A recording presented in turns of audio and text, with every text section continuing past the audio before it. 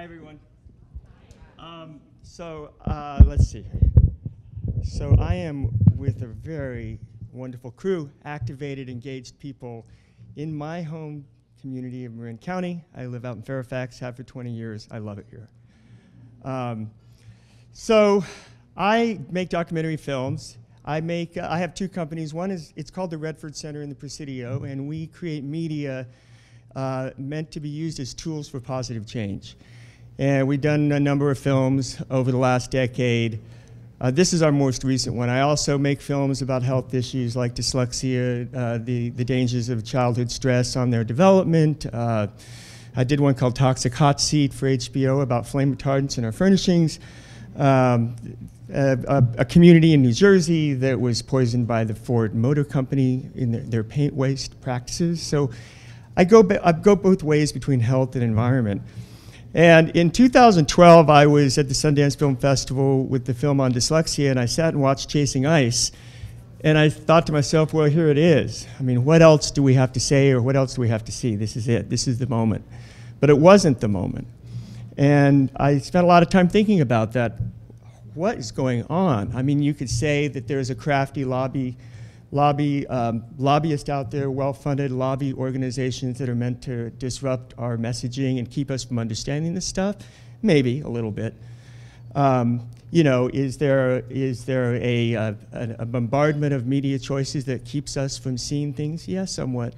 But I actually feel like there's something deeper going on. It has to do with denial and indifference and what can trigger this. And I remember one night I was driving back home and I started thinking about the apocalypse and how every major world religion has an apocalyptic scenario and has since the beginning of their evolution. So, I use sort of narrative rather than a myth for those of you that are devout, but it's there.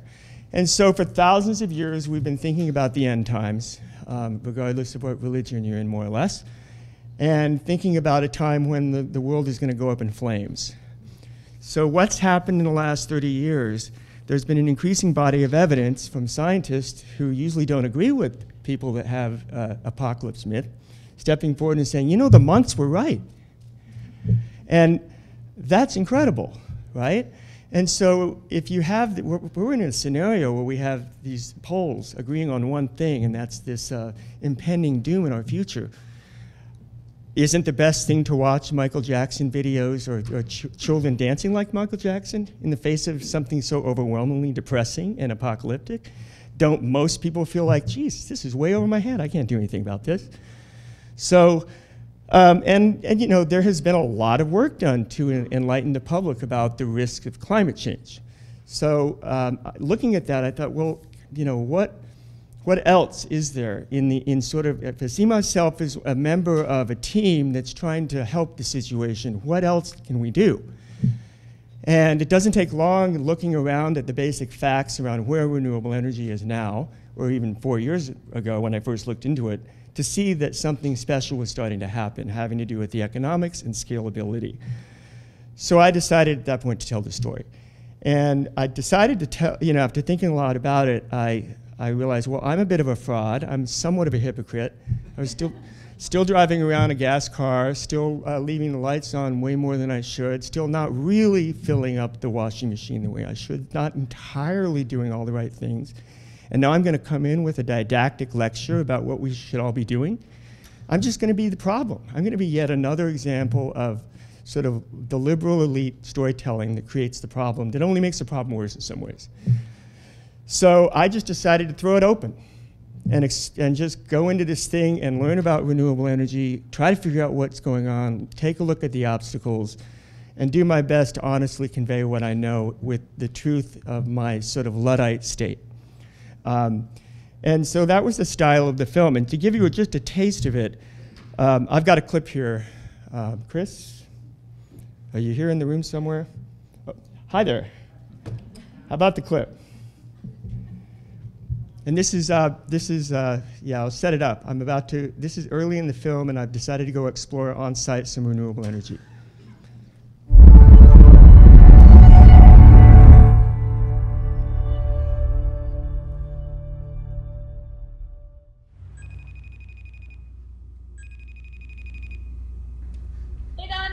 Hi, Leans. What's up? I'm thinking, when you come home, how about you come on a road trip with me to explore some renewable energy in the desert? What? Why would I go? Because you're really fun, and I'm always looking for an excuse to be around you. Don't you feel like you should bring someone who actually knows about that stuff? Like, someone who could counter your ignorance? We can't just have two, like, dum-dums out there on the road.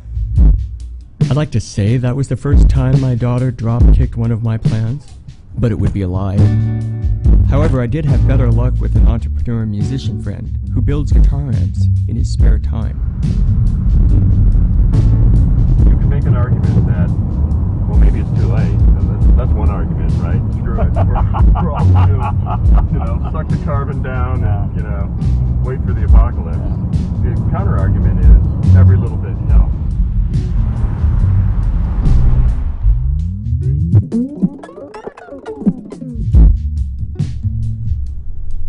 We're on the site of the world's largest commercial solar thermal facility. So we have almost 180,000 heliostats, what we call heliostats, the mirrors that are surroundings, and three significant towers. I'm going to do something at great risk to my own image, and that is try and explain what this plant is doing right Great. now. It's not that hard. That makes it even worse. Yeah. There's a star up here emitting ultraviolet light. It's coming down. I'd go with infrared on that, Jamie. Okay. Infrared, because we're talking about heat, and it's hitting hundreds of thousands of mirrors. And the cool thing about these mirrors, we're all aiming at that. And that's why that thing is glowing like the eye of Sauron as we're standing here. That's not the end of it, though. Apparently there's water in there, and it superheats, and it drives that steam down that tower and goes somewhere and turns turbines and makes electricity and goes off. Touche. Touche, Jamie. From our perspective, if you thought that we were going to burn coal 100 years from now, and that was going to be a sustainable approach, I think you're grossly underestimating the trajectory of technology. Right. So there's very competitive electricity from renewables. Problem is the intermittency. Right. So solar thermal is clearly aimed, when we compete against renewables, we're competing against the fact that we can deliver energy on demand. So we're dispatchable. When we compete against a gas plant, we're competing against the fact we don't have emissions. They do. And we're supplying power to California grid. That's right. We're part of the renewable mix. We think the current grid system could sustain 25 to 30% renewables. With a smarter grid, meaning we could manage the intermittency of renewables better, you can get even higher penetration. California's talking about a 50% standard.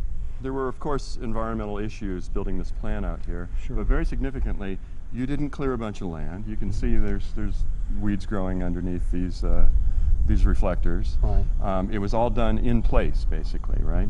Any power plant is going to be invasive by definition. It's a physical facility. If you build a building, you build a power plant. Sure. So the trade is, what can you do to be least environmentally impactful? There's a small group of people who wouldn't want the desert intruded on for any purpose. Sure. And for them, there's no solution. There's nothing you can do to say we've mitigated, we've done the best we can. I went to West Point, got my engineering degree at West Point. Oh, you were military. Tell me again, you think this is invasive, so you'd rather go out and protect our oil interests in places that hate us, and for that you're willing to trade dollars and bodies, and that's a good trade for you. That's a good trade.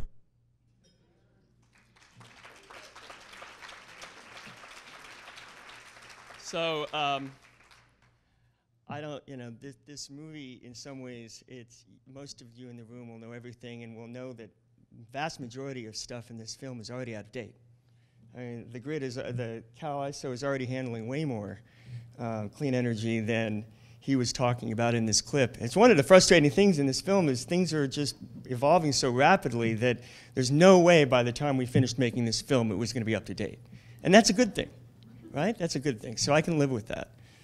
So, ultimately what goes on here is I learned a lot about how it can all come together, and I tried to focus on those things that are apolitical. I tried to point out the fact that this clean energy revolution is not just a tight green circle, that this is happening on both sides of the aisle once you get down below Washington.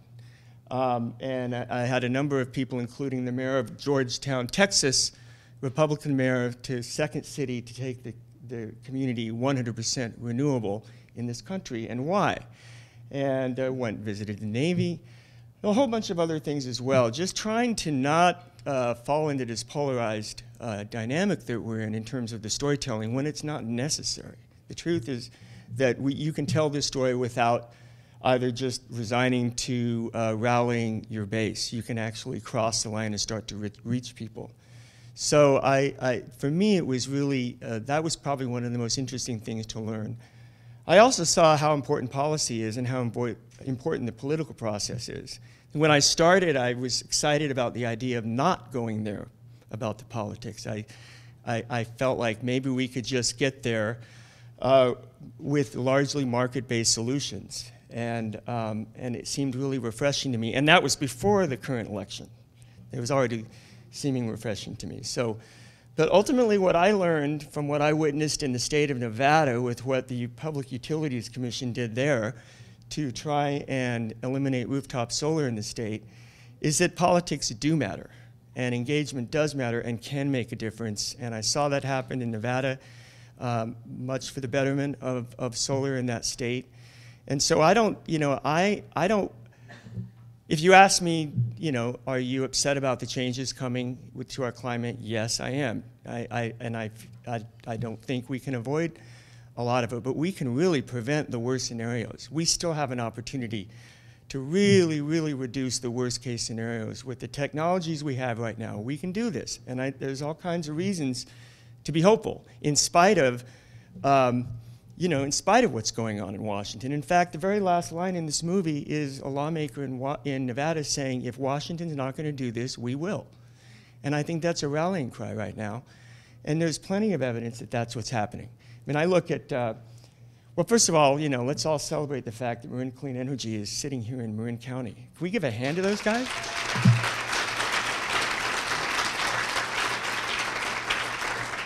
I remember thinking, oh, PG&E's going to ground these guys to a pulp. And it's going to be nasty. And, they fought, and now PG&E's trying to copy them. And that's a good thing.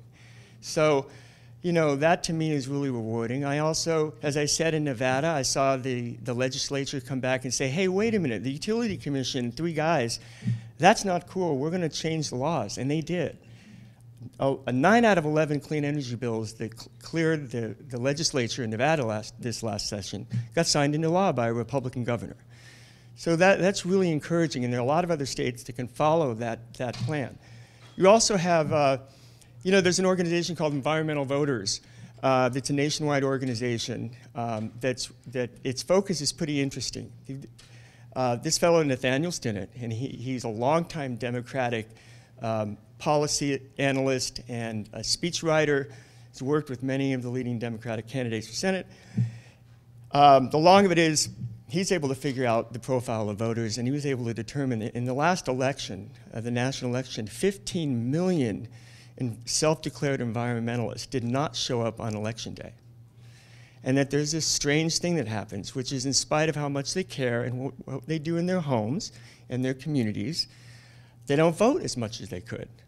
And so he's got a nationwide effort to get environmentalists to actually show up because he thinks it's easier to change people's habits than change their minds. And there's a gold mine out there of change waiting if people can just start voting for what they actually feel. And he's going hard on that one. And lastly, because I want a beer like everybody else, for me, the hope is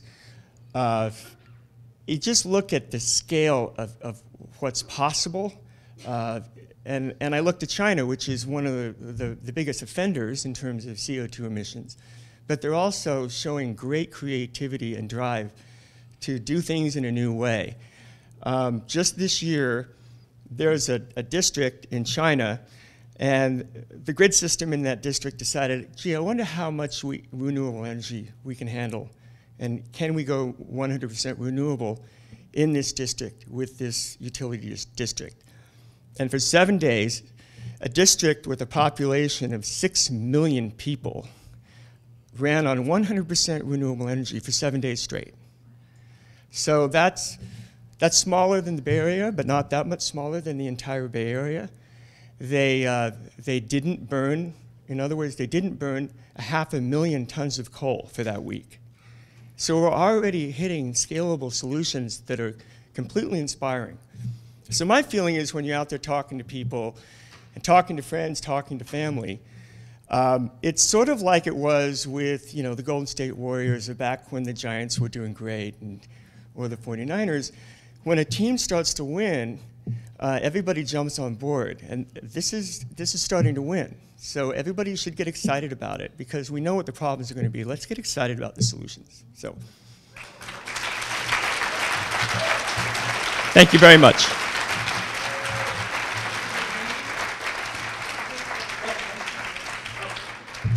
Okay, so questions? Yeah, my name is John Badger. I'm a conservation and environmental issues photographer. I've been photographing native species in that area for about 3 decades. I worked with the Sierra Club, the Audubon Society, when they were promoting the Desert Protection Act, which failed, which allowed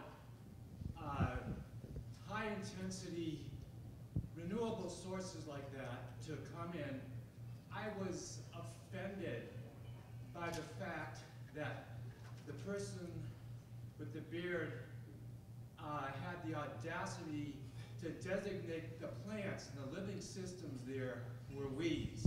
Is there hello? Is there a question, please? Yeah, so I guess the philosophical question is how much are we going to sacrifice in the name of these big projects and denigrate the value of the environment and the living species there because we need more energy, when a person can say that none of that was harmed when there is so much documentation about how the desert, which is a living system, Okay, so you're. scraped off. How do Go we ahead and finish up. justify Yeah, that? thank you. So there's an interesting split right now in the environmental community. There are people who legitimately feel the way you do, and you have every right to feel that way. And I wouldn't get in the way of your passion or the feelings you have about this at all.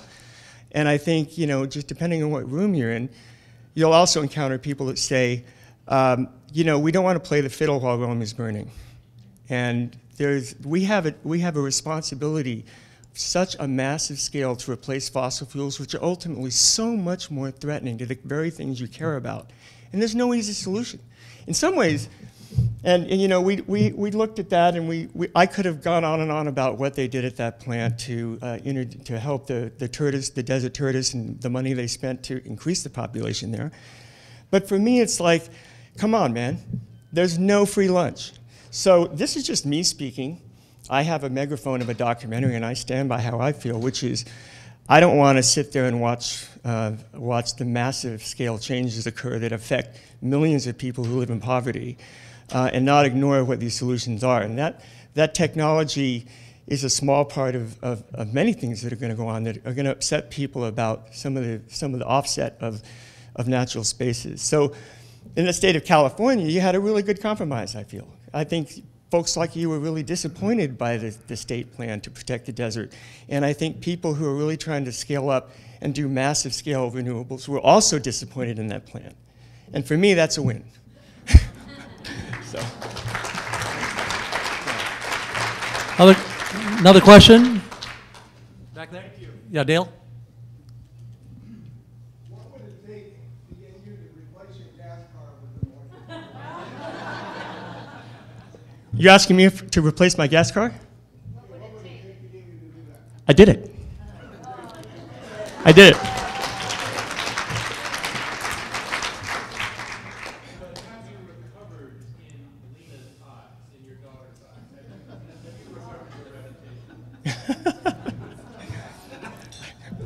Wait, say that again. Make sure I heard you. How are you doing in your daughter's eyes, and how are you influencing the younger generation? Well, I mean, who has kids between the age of 10 and 25? Do I need to answer this? You're never a hero in your own home. That's for sure. But, you know, I think her feeling is, and she did have an impact on the film because she pointed out the fact that if you don't cover the social aspects of environmental justice, I'm going to be pissed. And so there's a stretch in the film that takes a look at some of that. But honestly, I hope there are more movies that look at that issue, because when you look at fossil fuels, putting aside climate change, we have every reason to do everything we're doing right now with renewables based on social justice alone, globally. So I think that you'll see that happen. Couple more questions. All right. Yep, go ahead. I just wanted to say, the word compromise is not some people losing, some people winning. You're speaking of moving, trying to get the momentum to move forward. Every step we take pushing against the oil industry, coke industries, and the press against us, the deniers, every step forward, making headway is a good thing. So if we feel like we lose on some, we have to give something up, a bit of a desert or a bit of whatever. Be aware of the larger picture. It sounds like that's what you're speaking to in the movies. I'm sorry, I couldn't really make out your question. So his point was that any movement towards, you know, sort of progress is a good thing. And, you know, you kind of look at the compromises that you make, or it's not exactly a compromise, it's more of a cost-benefit analysis. Well, yeah. Yeah. Sorry. So, There's probably go other ahead. people in this room far more educated than I am to answer that one. Yeah. Jamie, when and where can I see your film? Because I apologize, I haven't seen it yet. So No. when next may I see it? So it's an interesting process. So we made the film, and it's really halfway done at this point now that the film's done, because you know, as any impact documentary filmmaker will tell you, it's now our job to make sure the film gets where it needs to go. So in that regard, the Redford Center, you know, as I was making the film and meeting people in this industry and meeting the change agents, we were sort of cultivating relationships with people that would be able to help us get the film out. So what happens initially is December 11th, it airs on HBO. That'll go to 1 million people. And then after that, we have a window in which we do community screenings. And so Rocco Films, which is based out of Sausalito, Annie Roney of Rocco Films, the number one educational distributor, if not in the world, certainly in America, they'll be rolling out with the educational version of the film coming. It'll start selling sometime in the spring and be available not long after that. But we have two things. We have a higher education, which would be pretty much this film, but we're also going to cut a 40-minute version that will fit in classrooms, K through 12. And we have a whole series of allies that are going to help us work to get into schools. So the first thing is community screenings available from our website, theredfordcenter.org. And then Rocco Films will be distributing the educational, and then it'll run on HBO and be available on HBO Now and Go for a long time. Thank you. Yeah. I'll tell you what, folks, we're going to wrap it up. Thanks to Jamie. Thank you. Please. Appreciate it. Good job.